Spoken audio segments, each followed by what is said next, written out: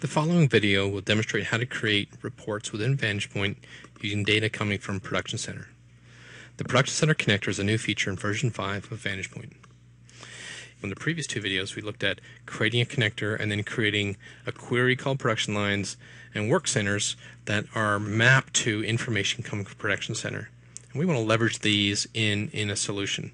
So let's switch over to our portal for a second and take a look at what we currently have, and we're going to create a brand new report. So currently I have a folder which has a collection of reports and a collection of the work centers that come from ProductionCentre. We've created a simple report called ProductionCentre Work Center Detail, which simply gets all the item properties of a selected work cell. So in this case I can select one of the work cells, hit Generate Report, and it generates an Excel report based on that work cell. The list of work centers will grow as ProductionCentre adds more work centers into their list. As we synchronize the connector, this list will grow accordingly because this report is a templatized report or a type-based report, which then uses the type of a ProductionCentre connector or a work center. Let's come back to our folder here. What we'd like to do for this example is create a brand new report using the query item that we'd created in the last video. So let's jump over to Excel. And what we want to do is open up and create a very simple report using the query from ProductionCentre. Now, I don't like to start from scratch. I like to start from something, a template. And I've already created this ProductionCentre report template that really just gives me headers and some formats. So I've reached into the ProductionCentre or into the VantagePoint model and pulled that Excel file out as a starting place. I'm going to give this report here a name. I'll call it production line list, because we know that the actual query itself is a list of production lines. And now I need to go get the information. So again, all I really need to know how to drive Excel. I don't need to know how to connect to ProductionCentre at this point. So using my VantagePoint ribbon here, I'm going to say insert, because I'm going to insert a new function. And it's going to be a database query. And I'm going to use a query that's in the model, or I could type it embedded in one of the functions here, but let's use something that already exists and say next. At this point I can go pick where's the query I want. Well, actually it's right here. So under my ProductionCentre connector, I'm going to come to my queries, and it's called production lines, and say next. So this provides me my list of production lines coming out of ProductionCentre, and say next.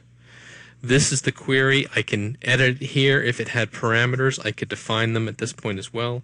I can test the query to make sure it's bringing back the data that I want or that I expect. So I run it, looks fine. I'll say close and next.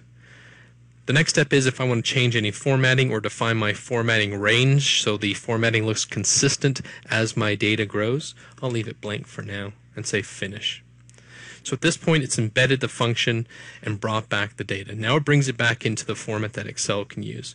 I'm going to just clean this up a little bit and say, I really want the headings to be bold and centered, and these are actual dates, so I'd like them to show up as dates. So I'm going to come here and say those are long dates.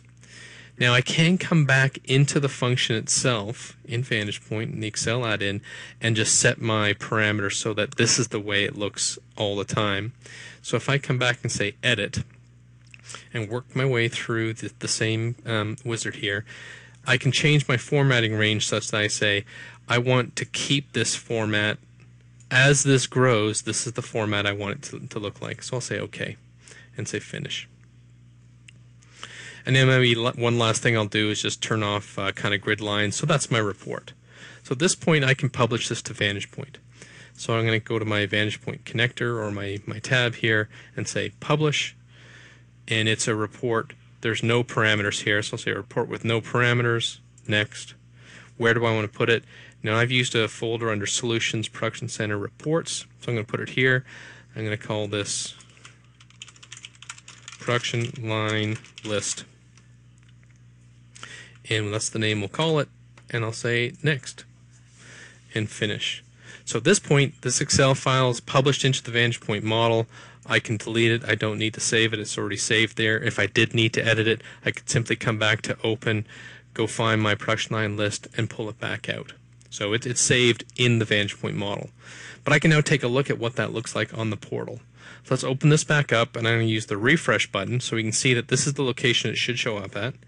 I'll say refresh, and it'll go back to the model, refresh this model, and I should be able to see my new report, which is my production line list, which is leveraging a query from ProductionCentre. So here's my new report, production line list. I can select that, and it'll then generate that Excel file in the background, providing it to me on the client as just an HTML page. So here I've demonstrated how to use or leverage information from ProductionCentre without really having to know how to write the query itself. Someone can write those, and then I can start to leverage them as a production user or as someone creating reports. Thank you very much.